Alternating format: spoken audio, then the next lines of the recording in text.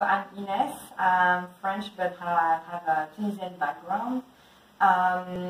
So I am basically working as a project manager in tourism, but lately I started a Chinese medicine course in France, which is 5 years. And at the same time, I've decided to do the Unani course, because actually it was really interesting to do the parallel between Chinese medicine but also Unani. But at the end, I prefer Unani because I'm Muslim and it's more aligned with my value. My experience of Unani is very interesting.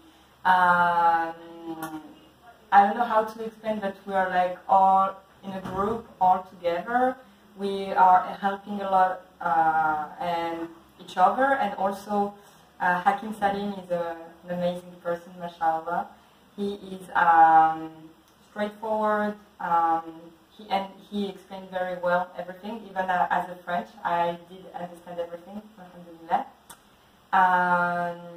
And I will definitely recommend this class for everyone who wants to be a practitioner, but not also for the people who wants to heal themselves. Because it's very interesting to understand how the body works and how